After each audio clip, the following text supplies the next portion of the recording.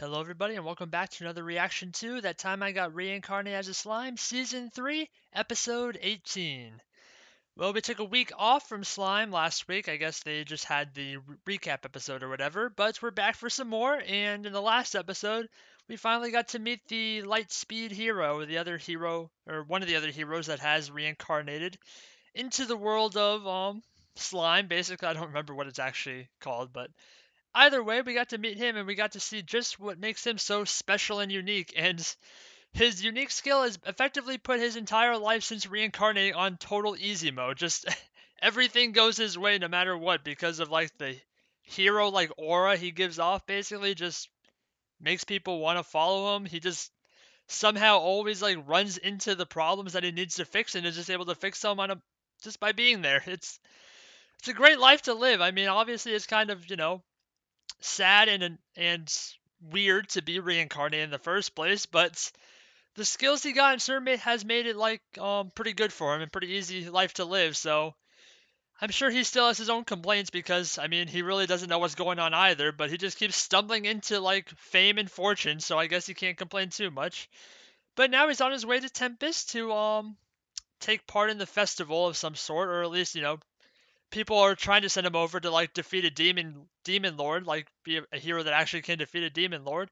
But I don't think he knows what he's getting into, and hopefully he'll actually be able to communicate and talk to Rimuru for a bit, and we won't have to worry about any big fights breaking out, at least serious ones. Maybe we'll be fighting in the tournament or whatever, but either way, he's he's quite the character. He doesn't really know what's happening. It's just everything's going right for him, and I can't wait to see what happens to him when he finally gets to meet the rest of our main cast. So I'm looking forward to it. Let's get into it. There'll be two versions of this reaction. There'll be the timer-based version if you want to sync up your own video player to that, or if you want to stay on this video, there'll be a smaller version of my own video player on the other side of the screen for you. Without further ado, let's get into That Time I Got Reincarnated as a Slime, Season 3, Episode 18. Starting with the old intro. I think that's pretty rare actually, I think, for this show. Normally we at least have a little bit of like pre episode stuff before we actually get into the intro, but this time we went straight into it. Feels like every anime does it differently. Some animes they'll like almost completely forgo intros. Some of them will always start them right away. Some of them will always have like something before the intro. Like whether it be like just a 30-second small clip or like a few minutes of something happening first. Either way, I wonder if we're gonna get more of Mr. Hero, Mr. Lightspeed Hero. I guess we do have a couple of other different heroes around. Not too many though.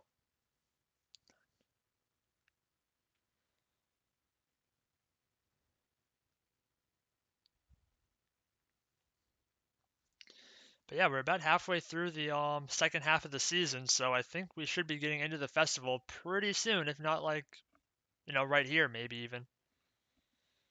Can't be much longer. Because they hype up the intro quite a bit, or they hype up the festival quite a bit in the intro, so I'm assuming we're going to get some of it.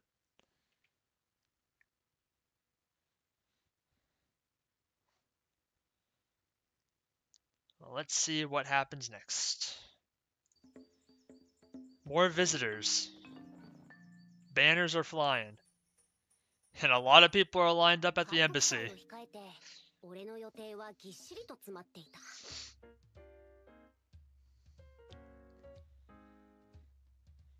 More audiences with the Demon Lord.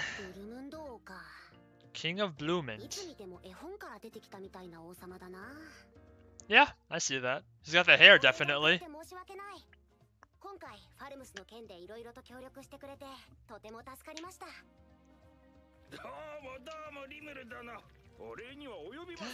Seems a little tense there.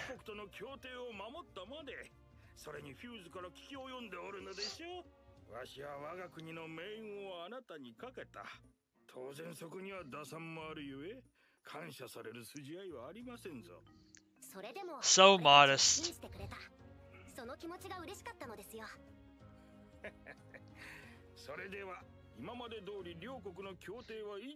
Mochiron. Oh, dang it. And here I thought I got a Japanese word right for once.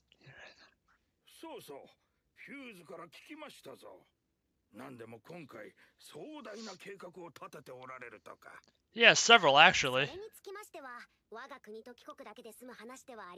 By the way, I like the new outfit, Rimuru. The nice white suit. 固いことを申されるな。じゃあ少しだけ。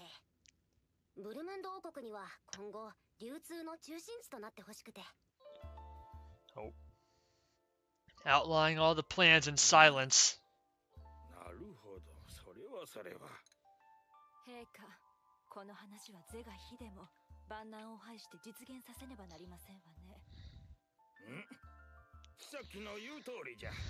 リムル殿、良い話を聞かせてもらえて楽しかったですぞ。それでは我らはここで失礼させてもらうとしよう。Alright, well. The plan seems to be going pretty smoothly considering that response.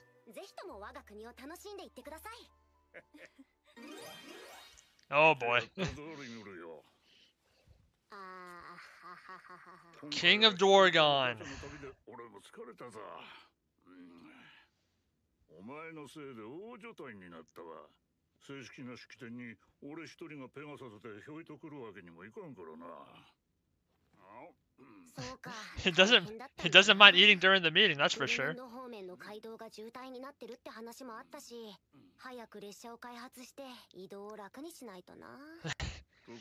you know how to build a train? That seems kind of complicated. 世間では引き分けと言われているが、本当は勝ったのであろう。あれ、バレてる？で、今度は何を考えておるのだ？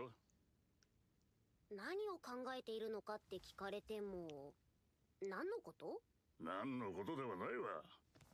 西方聖教会から我がドワルゴンに今後の交渉を見せて、 Oh, right. 正式に窓口を They're making that whole, like, you know, partnership with everyone. 今まで我らのことを魔物に近しいものと定めておった西方聖教会が突然のこの変わりよ。どうせ貴様の企みであろうが。ああ、そうそう。ドワルゴンも巻き込んで100年の遊戯を結べばいいってヒナタたちに提案したんだった。Oh boy. 聞いておらんぞ。Don't leave me out of the loop.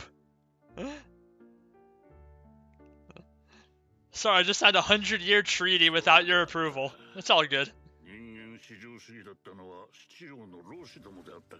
Oh my god. I don't blame him though. I would have eaten a lot of those donuts too. だからヒナタたちはこの際に必要に毒された者たちの粛清を考えてるみたい。親玉が滅んだ以上、ヒナタが実験を完全掌握すると思うよ。であろうな。ならばこの話、断るのは愚かか。そう言ってくれると思ってたよ。昔、勝手な真似ばかりしよってからに。おいおい、せっかくの祭り時に野暮な話は控えるとするか。せいぜい楽しませてもらおうではないか。ああ、ヒナタも来るらしいから、祭りの後に会談の場を設けようと思ってる。Very good. 俺も連れの皆に話しておこう。腰を抜かすだろうがね。We're gonna have a hell of an ally ship, I guess. Hey, there's Yom. マゴにも衣装だね、ヨウムくん。これからもよろしく頼むよ。From adventurer to king, quite the road you've had. 長い歴史を持つファルムス王国は滅びた。脅威、メナスによってという意味を込めて、国名をファルメナスと改め、国王であるヨウムもヨウムファルメナスと名乗ることにした。Yom Falmenis. ご挨拶が遅れました。Or is it Falmenis? ファルメナス王ヨウムの妻、ミューファルメナスです。Hey, they got hitched. Congratulations. Invite me to the wedding, please. 俺と違って教養があるからな。こう見えてそれなりの経験がございます。クレイマンは礼儀作法にもうるさい男でしたので。何でも経験しておくものだね。俺なんて。What's Shion thinking about back there? ちょっと前までジュラの大森林の各種族から挨拶。She had a hand to the Shin over here. I was wondering what she was thinking about. ああ、わかるぜ。俺も貴族連中から面会依頼がひっきりなしでさ、派閥争いを始めそうなバカどもに頭を悩まされてんだよ。Hey, you'll figure it out. お前は騎士団長になったんだって？俺は断ったんだけどさ、こいつが言い出したら聞かなくて。俺は今でもカリオン様の重要戦士団の一員であるつもりなんですがね。So we got the third Beaskateer is now the Knight Captain of Falmenis. うるせえ、バカはお前だ。なんだどこのバカ嫁。お前の And they're still getting along quite well. ヨウム陛下もグルーシス団長も魔王リムル様に失礼ですよ。 Who's this? Oh, an エド attendant? ガー、お前は本当に真面目だよな。いいじゃないか。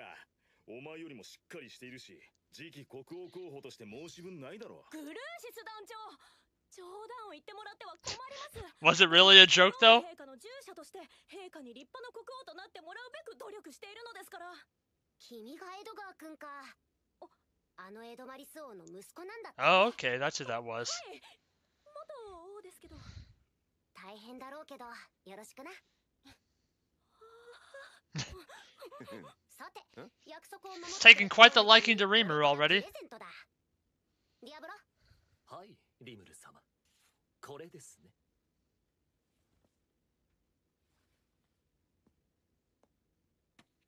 旦那、これは。賠償金の残りを帳消しにするですって。Oh, ああ、ヨウムが王になった今、 nice. それはもう不要だよ。実際、正金貨1500枚は受け取っているしね。待ってください。それはつまりヨウム陛下が魔王から賠償金を。 He just keeps getting better and better. さらに名声が高まるな、ヨウム君。 He's gonna go down in the history books at this rate. 旦那がそう言うんなら、まあそうなんだろうよ。 He doesn't even understand what happened. また後で一杯やろうぜ。行くぞみんな。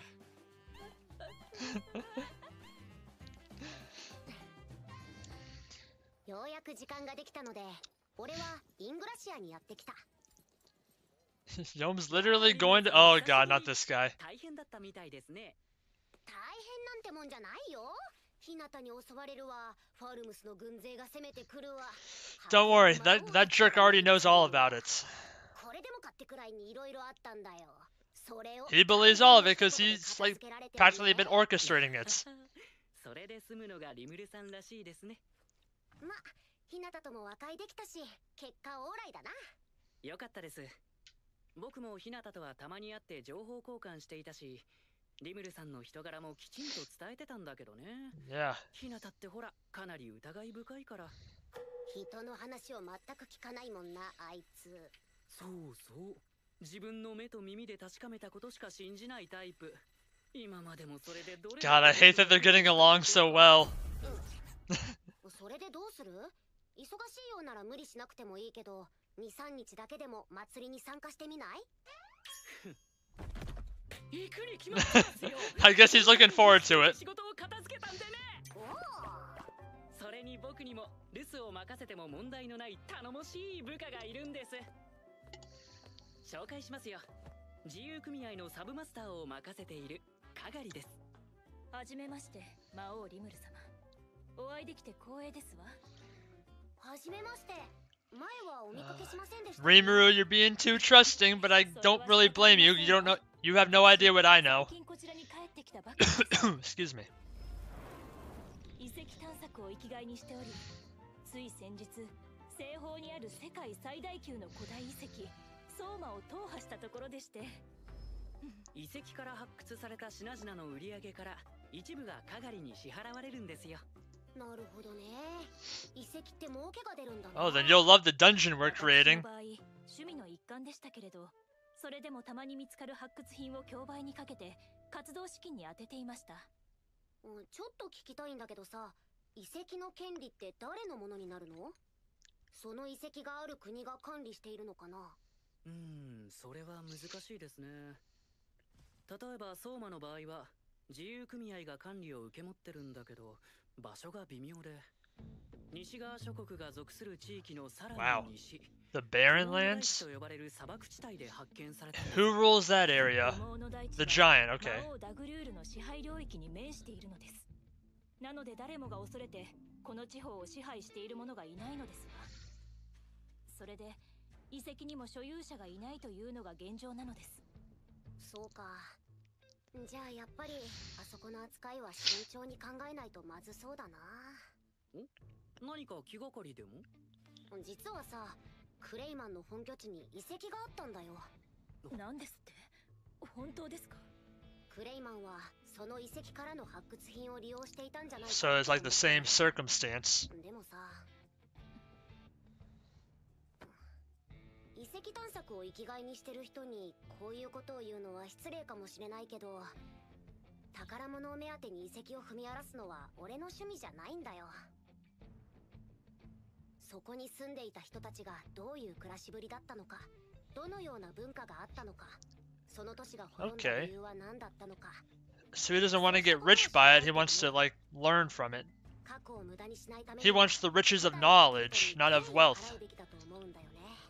へえ、意外とロマンチストなんですね。意外とってなんだよ。俺はかなりロマンを愛する男だぞ。Alright, calm down. 確かに。ロマンチストじゃなきゃ魔物の国を作ろうなんて思いつきもしなかったでしょうね。なるほど。確かに私にはない考え方ですわ。ですが理解はできます。私としても何でもかんでも好き放題に遺跡を荒らされるのは好みませんもの。クレイマンの領土に関してはその扱いを俺に一任されているんだけど、とても興味があります。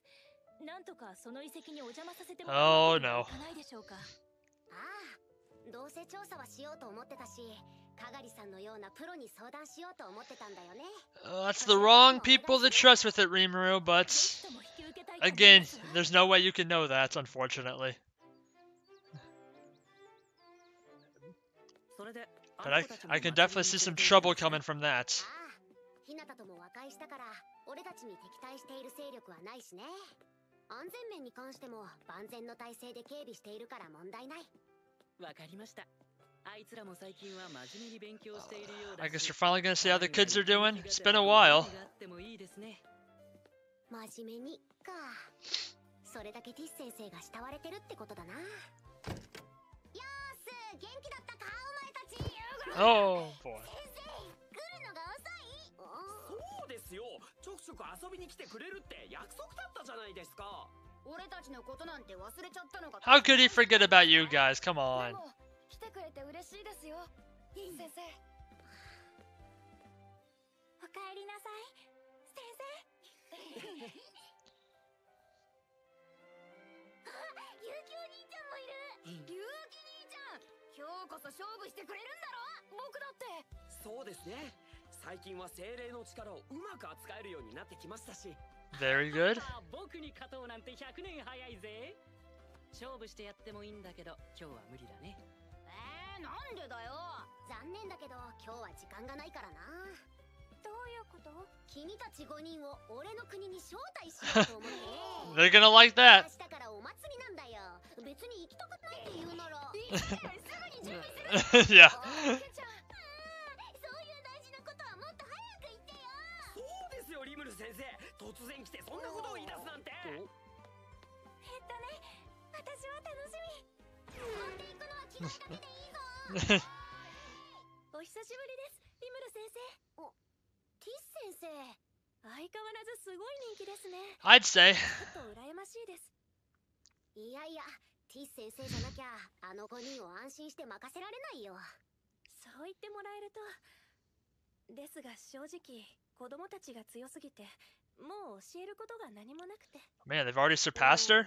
戦う技術はうちでも教えられるけど、心を成長させるのは生徒思いのティス先生にしかできないと思うよ。 Aw. リムル先生、お待たせしました。あれ、ティス先生、荷物は？ティス先生も一緒に行こう。 Yeah! そう。 Come on! いいよな、リムル先生。だってさ、ティス先生。She's crying. 荷物取ってきますね。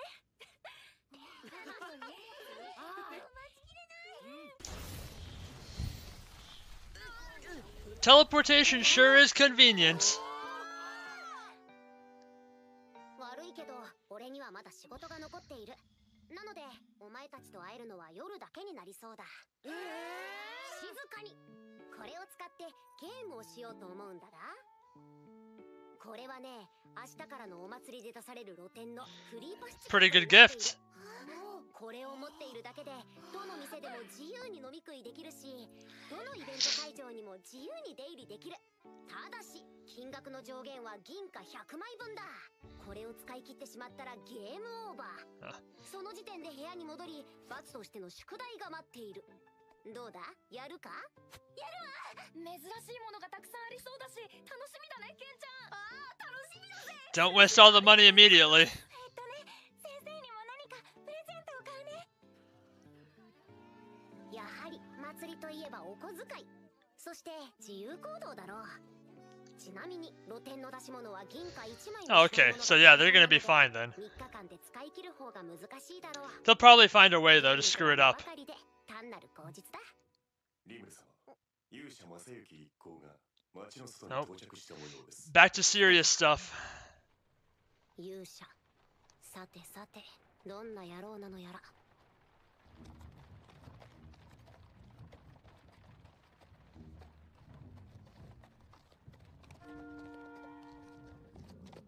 貴様が魔王リムルか。わざわざ俺たちを出迎えてくれるとはな。正幸様は偉大なる勇者。魔王とで無 Talking him up. 当然でしょう。正幸くんどうします？この場で雌雄を決しますか？ Not quite how he rolls, I don't think. 言われちゃったよ、おい。いやいや、手厳しいな、勇者のご一行は。エルフたちを救ってくれたことに感謝し、この町への滞在は許可するよ。なんなら屋敷も用意するから。 A mansion? くれて構わない。 Jeez. Just handing those out? ここで雌雄を決するつもりなんてない。 I want one. やはり魔王様は正幸さんを恐れている。Oh boy. 我々人類との友好を望むとのことですが、どこまで信用できるものやら。 Oh, you guys are stepping on the wrong feet right now. 同じように考えてもらっては困ります。俺を悪者に仕立て上げたいのか。邪悪打つべしです。正幸様、さっさとあの魔王を倒してこの地に平和を。何をやっているんだい、君たち。あ、ゆうきさん。おお、これは勇気さん。組合の総帥とも。He's not very good at speaking up for himself, is he? 違うよ。君たち、リムルさんは本当に僕たちとの友好を求めているんだぜ。その証拠に君たちはまだ生きているじゃないか。どういう意味ですか？その説明では正幸くんが聖人ひなたよりも弱いと聞こえますけど。なめないでもらいたい。魔王ごとき正幸様の敵ではない。 Okay. 正幸さんをバカにするのは許さんぜ。 Masayuki, I think we really need you to speak up right now. 引き分けた程度の腕ってこった。ならばよ、次は真打ちの登場だろうよ。落ち着けって。何度も言うけどリムルさんは僕たちと敵対していない。 God, how is this guy being the voice of reason right now? しかしよ、そいつは魔王なんだぜ。いつ悪事を働くか分かったもんじゃねえや。西方聖教会までひよった今、正幸さんが勇者の力を示しておくのが大事なんじゃねえのかい。いや、だからさ。わかった。それじゃあ提案がある。 Oh boy. 明日からのお祭りで武闘大会を開催する Okay, 予定な fine. んだ。 Sanctioned fight at least. 見事優勝できたなら君たちからの挑戦を受けようじゃないか。それで文句はないだろう。ほう、公衆の面前で恥をかきたい。 Oh, these guys have no idea what they're getting into. その提案を受けるべき。正幸様の名を一気に広めるためにも守るべき。 Stop being such a pushover, man. Come on. Oh my god. 仕方ない。その提案を受けますよ。 At least he actually talked for once. 正幸くん、大丈夫なのかい？いつも通りなんとかなると思います。まあ大会での試合なら殺し合いにはならないか。せいぜい気をつけるんだぜ。誰に向かって言ってやがる。行きましょうや、正幸さん。明日に備えて今日はせいぜいゆっくりしましょうぜ。魔王もこれだけの目がある中で卑怯な真似はしないと思いますしね。大丈夫。毒や暗殺に対しては私が警戒を怠らない。 Oh man. それじゃあ行こうか。明日の試合の時間を調べ。 You really gotta reel those people in. They are trying to make so many enemies. やりましたね。ま、なるようにね。さ、我が国の武闘大会に勇者が参加してくれて箔がついたと前向きに考えて。 True, that's a good way to spin it. そんな成り行きで勇者の飛び入り参加が決まったのだった。 Oh, that'll be interesting. We'll see how he does. But I guess we're gonna have to wait. But considering the festival they said starting tomorrow, I'm pretty sure we're finally gonna get into it next episode. I'm looking forward to it. Especially that tournament. I'm assuming the tournament is going to be the main highlight. There'll be some other stuff happening, though. I'm sure it's mostly going to just be fun and games, though, for the most part. Like with the whole stall that's crap. I'm blanking on Veldora. Thank you. I couldn't think of his name for a second, but the stall Veldora is going to do, I'm sure, is going to have some fun with it. On top of a bunch of other things, like the whole labyrinth dungeon that's going to be created. Oh, that opens after the tournament, I believe. Oh, well, whatever.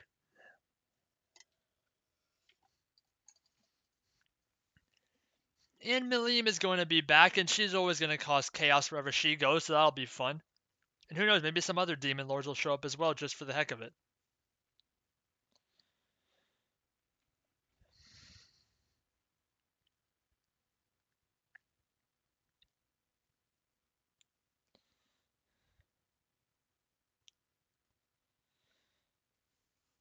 But yep, I think the setup for the rest of the festival is finally done and dusted, it seems. So I'm looking forward to the start.